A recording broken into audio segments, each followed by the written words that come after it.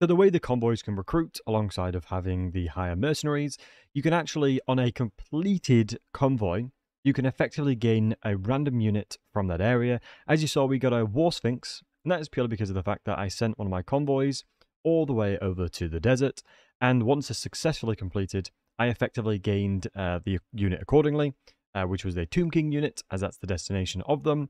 For example, with Castle Drakenhof as well, if you send them there, although it's owned by friends right now, I don't believe that matters, you will effectively gain vampire units, as within some of my rosters, we've been given Vargulfs and we've been given Graveguards, and some of the units are random pop-ups, so let's see if I can find the dragon. Yeah, the Black Dragon was actually a pop-up, whereas the War Hydra, Pharaoh Mammoth, and the Giant was gained through sending them up to north, and within Norscan territories is how I obtained those.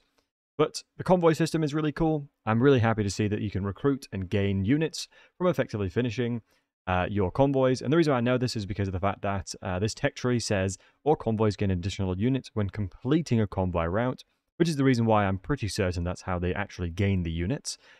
So yeah, thank you so much for watching as always. Have a nice day, and make sure to check out my other content on the screen now.